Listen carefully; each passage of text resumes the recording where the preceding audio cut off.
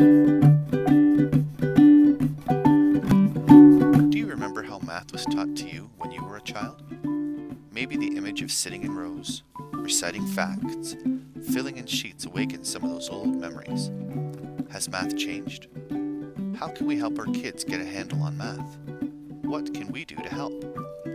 The first thing we need to understand is the path we are on when we talk about math instruction, because math is on the move.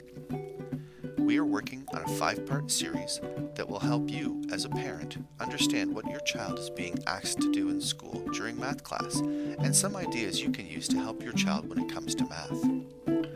This series includes Math Talk, moving the focus away from reciting facts and giving answers to having a child explain their answers and their thinking behind a solution. More than one way.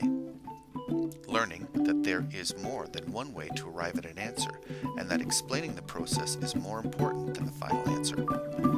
We are all math people, understanding that we can all learn math and how we can persevere when it comes to learning math.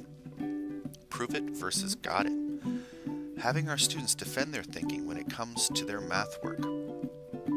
And math is everywhere, bringing to our students' attention that math is everywhere. Sales ads, temperature fluctuations, making change at the cash register.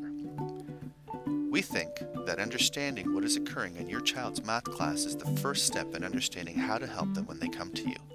The resources this series will provide will hopefully equip you with the tools you need to help your child be a successful math student. We are on the move. Math is on the move.